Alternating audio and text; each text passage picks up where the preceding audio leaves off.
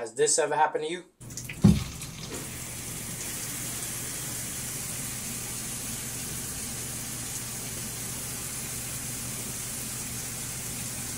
Well, I can fix that, and I'm going to show you. So the first thing we're going to do is we're going to grab a towel to go over the shower arm because we don't want to damage it. Get you some channel locks, and then you want to make sure they're adjusted properly. So you may need to play with it a little bit because depending on the thickness of the towel, it may not fit. So just play around with it till you get a good grip on it, and then you can start taking it off. As you can see here, I got a pretty good grip on it, so now I'm going to start turning it. Nice and easy, guys. Once you get it started, you can just start untwisting it by hand. Just go nice and slow. Is this little thing broken? Or it's supposed, it's supposed to be like this, or it's supposed to be a full circle? This little thing. Probably be a full circle. Probably broken. So that's why I won't screw? Probably. Is this still recording? Oh. Is it? Yes. No.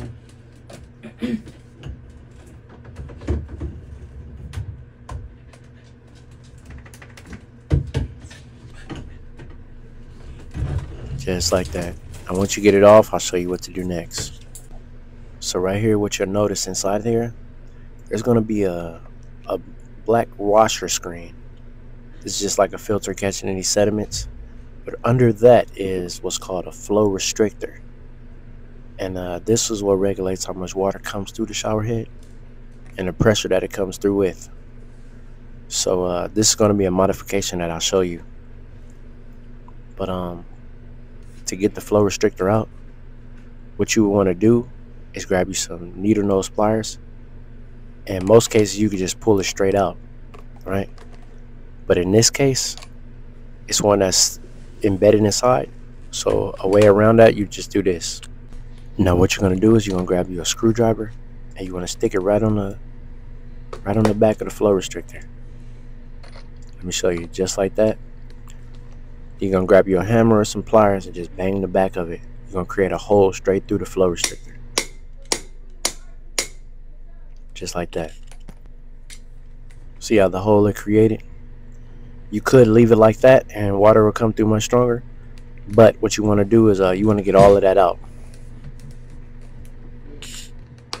What I did was grab the screwdriver and just start prying the rest of it out because it could get a little stuck. And as you can see, it'll just fall right out. That's what you want out of there. Now what we're going to do is we're going to install the screen back in. Right? And then we'll be ready to install our shower head back to our shower arm. Before you install it back, make sure you add some new Teflon tape in a clockwise direction around the shower arm.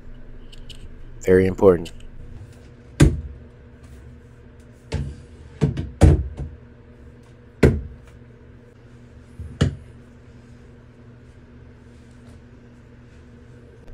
Now once you've gotten it hand tight enough, don't forget to grab your rag to wrist from damaging and your channel locks to tighten and secure it.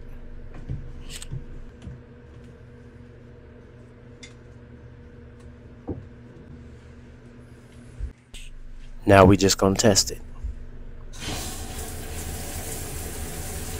Shooting out much stronger now.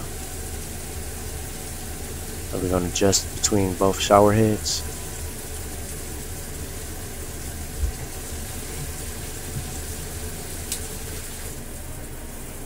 There's the bottom one. And there goes the top. Hopefully this video helped you. If it did, thumbs up it, like and share it. Chalk Mighty King, like and comment, let me know if I can show you how to fix something else.